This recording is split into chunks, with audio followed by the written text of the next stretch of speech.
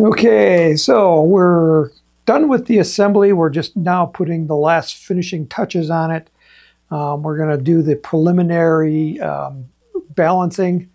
We skipped a couple of steps here in building the booster. One of them was tying the piston onto the shock cord and then attaching the parachute. And this is step number 25. So basically we're just going to tie the shock cord onto this piston.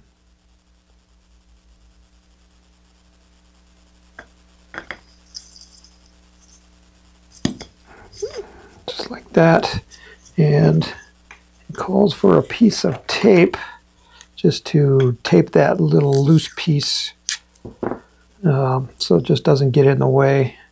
You don't want it to get off onto the side of the piston, which can happen, so we're just kind of stiffen that up by putting tape on it.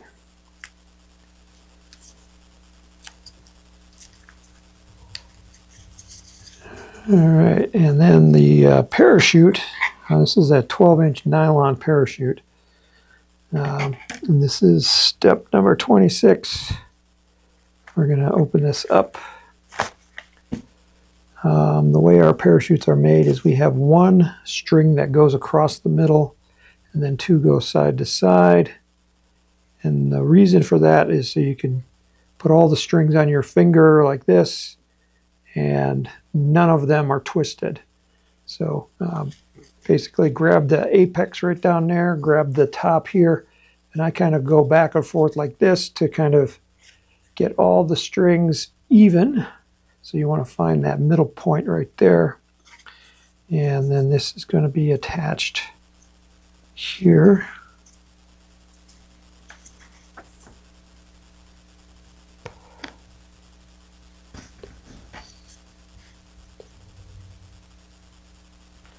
And I didn't get one in through.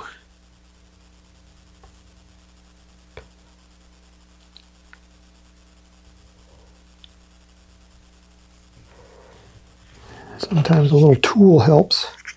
So I get this little forceps and I can stick it through the hole and then just grab my strings and pull them through. I love that little tool. Again, I want to make sure I got the middle, the apex right here. Hold that, pass this through. Again, keep holding that, kind of work its way down. And then pull tight there, just like that. You're going to stick ejection wadding inside there to protect that parachute before you launch, so make sure you do that. You can wrap your parachute up. Take your shock cord and wrap that around your finger, like that, and then shove that inside. Shove that inside there, just like that. And that completes the booster section. Okay, so now on this, now we're over on step number...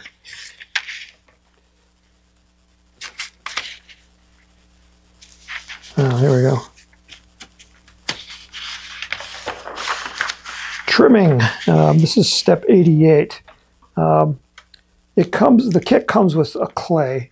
The first thing you want to do is, have the wings forward, and then right here, there's two lines across. The balance point of the rocket should be between those two lines. So if you hold it like this and just kind of balance it on your fingers. So now I need a little bit more nose weight so that it will level out like that. So that's where this comes in.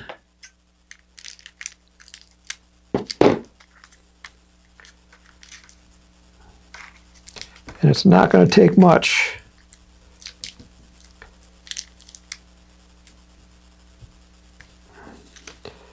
Okay, so when I put the clay on, I'm gonna stick it on the outside for right now, and then we'll just move it to the inside here in just a second.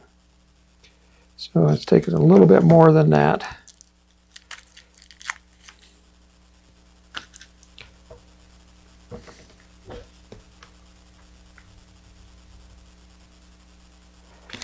And I need a lot more clay. For me, because I put so much paint on, I need all the clay. But that's pretty good. And then you can wipe that off with a paper towel, and then you're going to stick that on the inside. You're also going to want to put some tape on this so that this is nice and has a nice friction fit. Of course, the tape is going to add some weight as well. So if I'm just testing the friction fit, that's nice and tight right there. That's good. Then you're going to take this and you're going to push that inside. I want to save a little bit of clay for trimming the wings, so the lateral stability. So then you're going to take a wood dowel right here, and we're going to press that clay down all the way into the tip.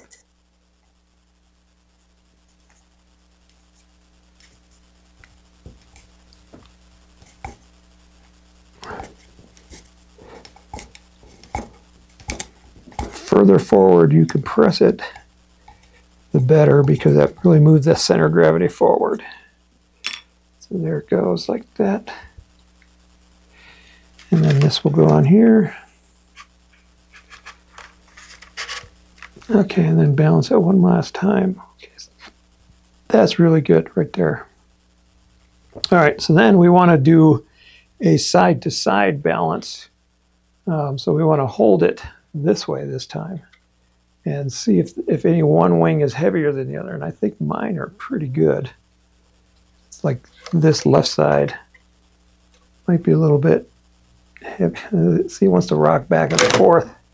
We're really not going to know the best until we actually get out and start throwing it. When we throw it, what we're going to do is we're going to throw it and then we're going to look for it to tilt one way or the other or go up or down. If it pitches up, we're going to need more nose weight.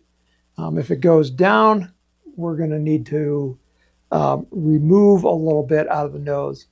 And then if it wants to roll to the right, you know, if I go this way and if it goes this way, that for you would be to the right, which means I need to put weight on this side of the wing. So then I would take the clay and just put it on the outside, add a little weight there so that the next time we throw it, it goes a little bit straighter.